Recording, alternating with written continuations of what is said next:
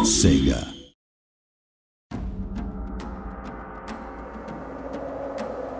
Hello and welcome back to Total War Shogun 2's multiplayer tutorial, Part 2. This is of course the sequel to the massively successful Shogun Total War multiplayer tutorial, Part 1. Right, now we're having a look again at the avatar I created in the first video. This avatar is of course a verdant green colour in line with my theme, and of course I've set him up quite well from my previous adventurings. What we're going to have a look at now is the retainer system. Retainers are like cards that you play at the beginning of every battle. Retainers give bonuses to your forces and troops, or of course, negatives to the enemy armies that you'll face. You'll see that we've unlocked 2 retainer slots by virtue of having a low-level avatar. As we rank up, we'll unlock more slots. For now, we've chosen these 2 retainers to play in our next battle. In addition, we've gained a veteran unit, a unit that's been with us through thick and thin, and has gained skill points as a result. You'll see here that we've got the ability to unlock a few of the new attributes at the top. We're going to go ahead and go for bow damage, thereby creating a little bit more anarchy with the bows that we send. We can also actually customize this veteran unit, colouring him and changing his hue and contrast in colours in order to make him fit a little bit better both with our sofa and with our army. So you can see here our personally named, personally coloured Bo Ashigaru unit, a veteran of many battles on our behalf, 2, who is now much better placed to play with us. Now, the next province we're going to go for on the online campaign map will be in order to unlock one of the retainers that we saw earlier. So we're going to go ahead and try and attack this province down in the southeast. Now we're picking and selecting our army. You'll notice here we're going to go for a fairly mixed army, including our veteran unit. Here you can see the unit stats on the right, and of course our veteran has slightly increased bow damage as a result of his unlock. We're also going to include a few of our Yari Samurai, the unit we unlocked in our last battle, and again, a quick look at their statistics against their Ashigaru brethren show that they are slightly superior. We're going to save this army loadout because it looks pretty good and pretty balanced, meaning we can load it quickly again later on. And now join an online battle to try and win the province that we want. Here we are in the online battle.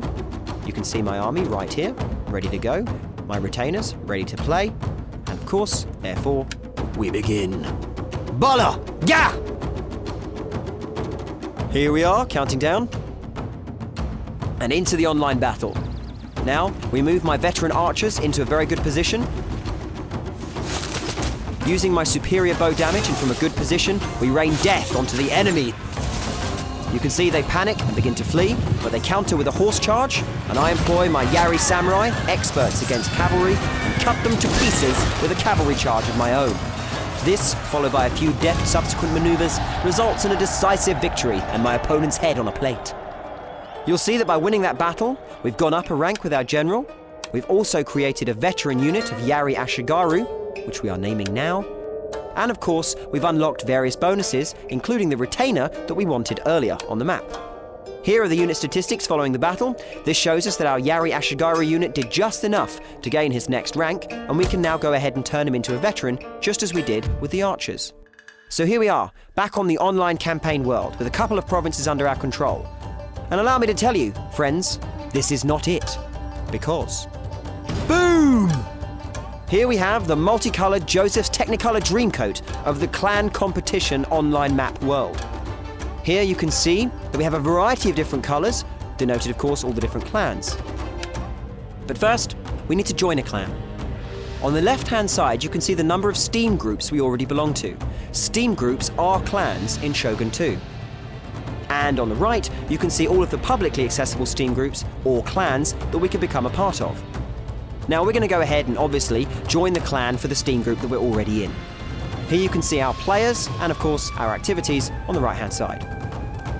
Back onto that online colourful rainbow map. There are 24 clans per division of the online world, and the divisions are arranged in a pyramid. A season lasts approximately 2 weeks. The top 2 clans in any division are promoted, and the bottom 4 are relegated at the end of every season. And of course, you'll want to go ahead and make sure the top of the crop is you. All of these lovely pink bits signify territory that we have gained. We're ranked according to the number of regions that we control. You can see that as the right-hand number next to our clan's name. The regions are taken over by various different clans by having the highest clan influence score on that region, i.e. by fighting and winning battles, or in other cases, by holding lots of adjacent territories surrounding that region. All of these things create an influence. You'll notice that by mousing over a territory, we bring up a tooltip. The tooltip tells us who currently controls the province, the next nearest contenders fighting for control of it, and how much influence our clan has in that province. Again, our influence indicates whether or not we control it, and the number of provinces we control ranks us on the leaderboard. It also shows us how much influence we stand to gain from a victory there. And this is of course what we're looking at for the province that we might seek to attack.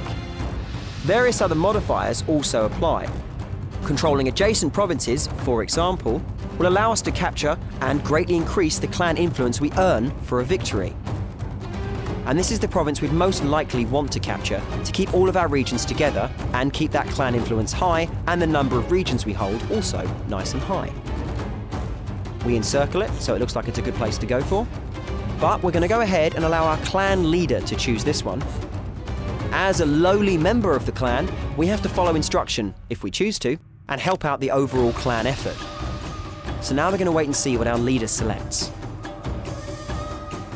By placing this symbol on the map, the leader of a clan tells all the other clan members which region they should fight over and therefore gain influence in and eventually, hopefully, control. Our clan leaders picked the region that we thought he would, and so we're going to go ahead and attack the region we've been told to.